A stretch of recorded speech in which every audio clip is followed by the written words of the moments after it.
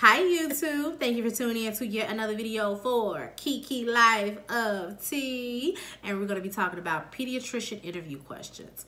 It's very similar to my other video, parent, guardian, daycare provider interview questions. If you haven't seen it, go check it out.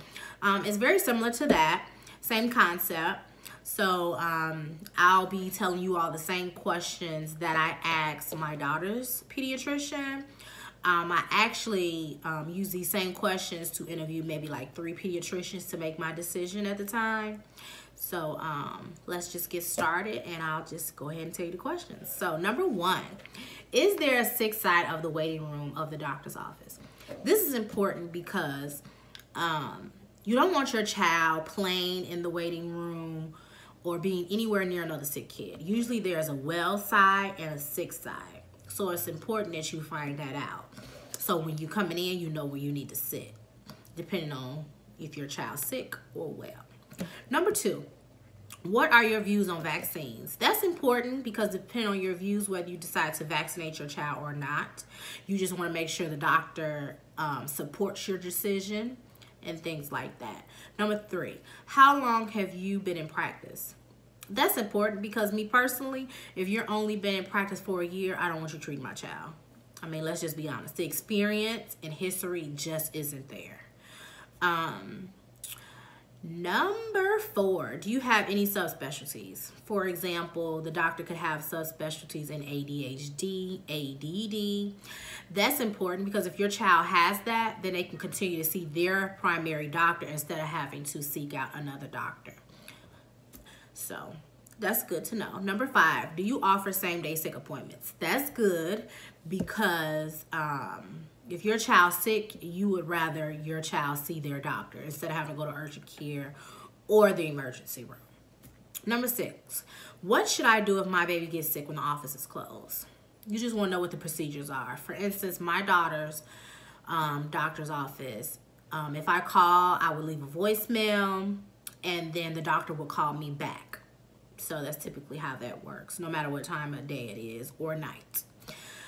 Number 7, is this a solo or group practice? That's important because typically if it's a group practice and your child is sick or whatever the case may be, their partner will treat your child. And that brings us to number 8. Who covers for you in case of an emergency if you aren't on call? That's important, like I said, because you want to know who's going to treat your child if the doctor isn't available, especially if there's a solo practice. You want to know that. Number 9, what hospitals are you affiliated with? That's important because you may prefer to go to the hospital that your child's doctor is affiliated with. So in the event you need to go to the hospital, their doctor can just come there if needed. Number 10, are there any out-of-pocket fees, such as like forms that you may need the doctor to fill out? It's just good to know so you're just not getting an unexpected bill in the mail. Number 11, what insurance do you accept? Of course, that's important because if they don't accept the insurance you have, you can just cross them off the list, okay? Number 12, do you have a website? That's important because some doctor offices, they have like a patient online portal where you can see your past records, past visits. So that'd be good to refer back to. Unlike your kid, you can see their weight from past appointments and things like that. So that's good to know. Number 13, do you have children? That may be important to you, may not be. Number 14, what are your views on breastfeeding versus formula?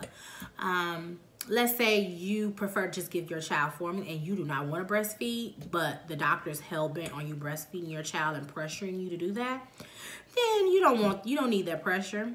So you just choose another doctor, you know? So it's good to know what the doctor views are on certain things. Number 15, when will you meet my baby? At birth or the first checkup? 16, can I get the vaccination schedule so I can better plan for my appointments for my child? That's good to know because, for instance, my daughter, when I know she's going to get a shot, I typically like to schedule that at the end of the day just in case she runs a fever or gets irritable because I don't want to have to take her in the morning. Then she go to school. Her school calls me and say she's sick and has a temperature. Then I have to leave work. and just be inconvenient. So it's just better just to plan ahead for that just in case. Number 17, ask for a business card.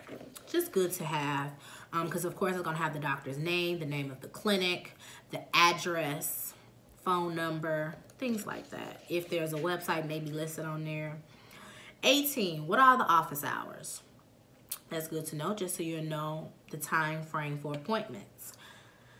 Number 19, last but not least, what are your views on alternative medicine? That's good to know, because let's say you're a parent who don't want to always push medicine on your kid or just give them medicine at every little ache and pain, you know. So that'd be good to know, because some doctors are just pro medicine. Just want to keep pushing that on you. But that's the last question. And then after you ask these questions, you want to think to yourself, did the doctor answer all my questions? Were they willing to answer all my questions? Were they offended? Because, you know, they may be like, who are you coming in here to ask me these questions? But, you know, you need to know.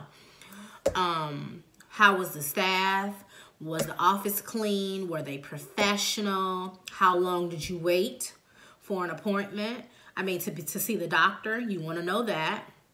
And also, like I said, how long, like if you called and scheduled an appointment, how far out did they schedule the appointment? Because some clinics are very busy and you may not be able to see the doctor for like 2-3 months. And that's just ridiculous. And then you really have to plan ahead for that if that's the case. So, and also, last but not least, was the location convenient for you? You know, you may not want to drive far to see the doctor. So that's pretty much it for all the questions and little afterthoughts. But if you have any questions, please comment below. Let's talk about these questions. And, you know, maybe like any stories that you may have from your daughter's pediatrician that you just hated or disliked. And just like, comment, and subscribe to my channel. And I'll see you guys next week. Bye-bye.